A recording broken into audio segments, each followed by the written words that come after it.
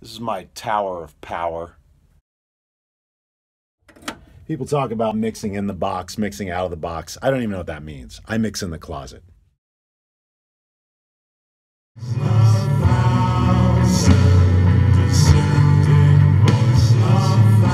I really like the drums in this part!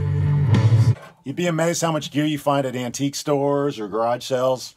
None of it works. My mixer, my special effects. It's an acoustic bass. It had one of those little crappy pickups in it. I just ripped it out and put duct tape in it. Gear's expensive, even these stupid pedals. You just got to borrow them from people and never return them. This part's a little bit long and boring. I don't really like it, but, you know, prayers tend to be long and boring. Got my kick running through a really nice compressor. I label everything. So right now, it's at a good overall volume. Now you look, it's 33.0, and here I'm going to push this little button, and it just moves at the 32.6. I got to scroll in. See, now I got to remember, what was it?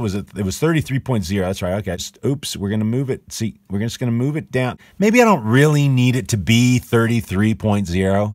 32.9, 33.2. Come on, just see if we can zoom in a little bit more. There it is. Woo! So I've sweetened it up and everything's creamy, but one of the most important part of the mix is to get the foam to sit right on top of the mate latte. Now, if you are going to use the microphone as a hammer, make sure you hold the microphone from the capsule side and use the butt of the microphone against the nail. We just ran out of time. So look, I'll do another fundraiser online and you donate so we can finish what we were saying. I'm Raven Tenderfoot, and this is my Negligible class.